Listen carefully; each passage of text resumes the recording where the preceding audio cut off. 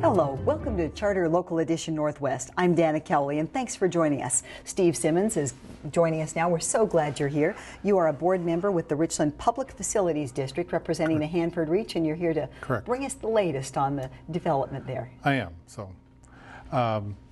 So everyone probably knows that this project has been going on for about 10 years. We've had some troubles along the way. So far, we've had 2 groundbreakings because there's been 2 sites selected. We've raised over $26 million in the 10 years. Unfortunately, we've spent a little over $15 million. We haven't built a building yet, and it looks like we probably are going to need to go back to a clean sheet of paper and start over. Well, that's a good starting place.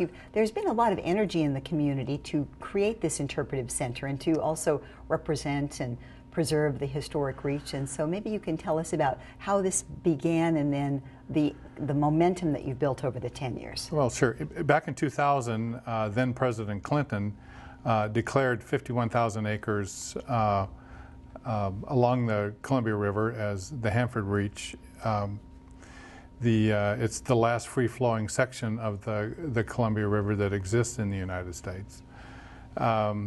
A group of local citizens and visionaries, I believe visionaries, got together and created the vision and the idea of the Hanford Reach Interpretive Center. Yes. The idea is to tell all of the stories that are related to our area, starting with the Ice Age floods, the Manhattan Project, the support that Hanford gave to the Cold War.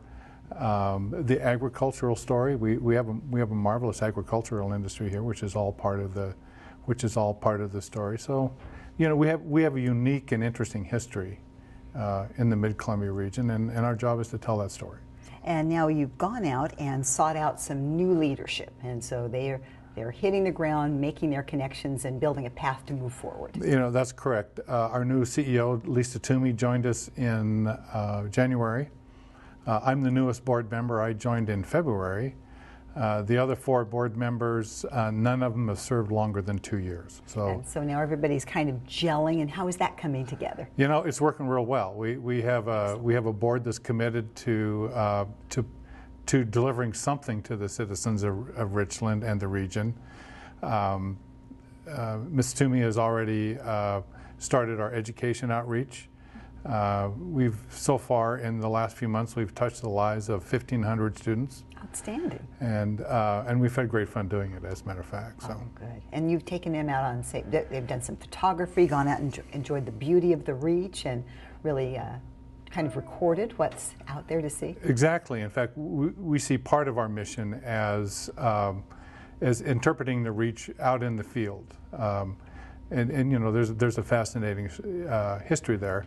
Unfortunately, we've had a lot of thunderstorms lately, and we had to cancel a trip that actually would have visited some of the old homesteads and the site of the old city of Hanford. Well, we have had weird weather this spring, so that's something you can look forward to on maybe a safer, clearer day when it's better for taking Absolutely. pictures. There was a lot of interest in that trip. So.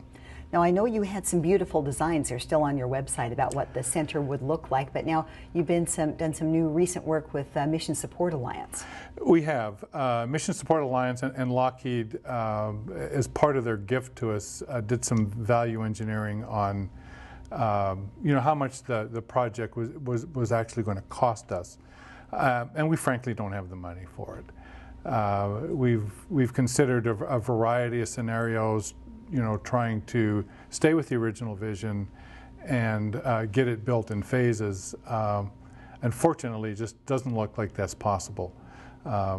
There's the fundraising has slowed to just a crawl, and we've decided that we need to build with what we have in hand.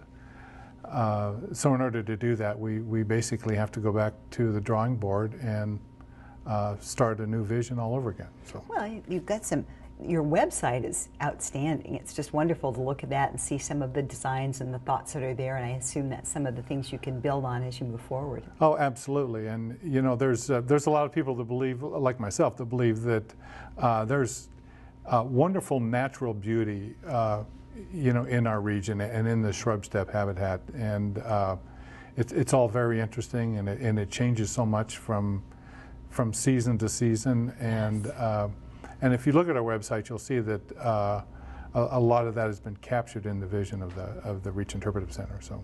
How would a new board member coming in, your first impression with this, obviously it's something you care about, how would you like this to look when it's done? What do you want? At this point, I'm trying to keep a really open mind. We are looking for the public to give us their input. We want to know what the public thinks. There's been some controversy about location. There's been some controversy about costs. There's it was an awfully grand vision, 61,000 square foot, 40-foot glass walls. It was a marvelous vision. Oh yeah, absolutely. It's just we're just not going to be able to do it that way. So, like I said, we're looking for public input. We think everything's on the table. We want to know the public. We want the public to tell us what's important, what's not important, what our next path forward should be, and then the board is committed to do whatever it takes over the next 5 or 6 weeks to create a vision, to release it to the public, and to start the process to get it built. Wonderful. So how are you going to go out and collect the public opinion, and then how is the best way for people to get a hold of you to give their ideas? By email would probably be the best way. You go to the website, which is visitthereach.org. There's a place to put your input there, and like I said, it would be very, very welcome. We want to know what people think. So. Fantastic. Now, I know there've been discussion about sites. Have you selected a firm site yet, or is that still part of the creative process? Like I said, the site that we've currently selected, and which most people seem to really like, is a location in the west part of Columbia Park, the part of the park that's actually in Richland. There's not a lot of it in Richland, but there's about 1,000 feet that is in the city of Richland, and so that's where we've selected to put the Interpretive Center at this time. Like I said, I think everything's on the table, but that's our site as of today, and we do have a lease with the Corps of Engineers on that property. So. Very nice. And then you've got $15.5 million to work with, and so... Well, actually, we've spent $15.5 million. We have about $11 million to work with, which sounds like plenty of money to do something with. Part of the problem is that some of that money has very tight constraints on it.